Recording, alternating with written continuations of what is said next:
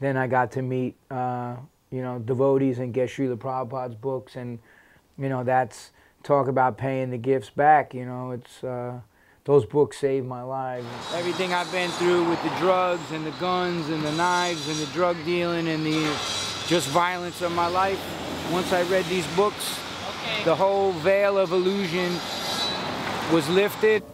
We buy cases of these books. We give out thousands and thousands of these books at Rockefeller Center. And that's why they let us out there. It's First Amendment, freedom of speech. So we give out the books to every single person who gets a hat. And this way they give charity, it's good karma, and then they get to read some philosophy. Let's go up and give out some hats, man, and give out some books. Show you what I do, because there's some funny shit.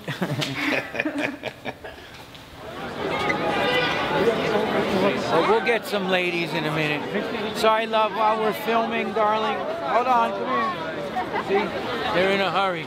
It's hard to get them to stop sometimes.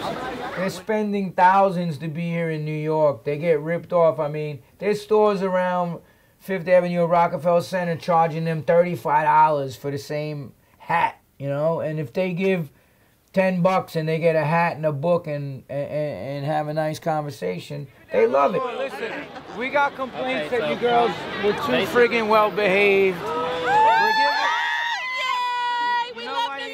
You know why you get in the fire department? My husband's a fireman. Because you're friggin' hot. That's for you. All right. I like it. My son's and listen, you get the pink one. It matches my thong that I'm wearing. Yes. Rockefeller Center lets us come out. We harass all the good-looking women with the soup kitchen outreach downtown.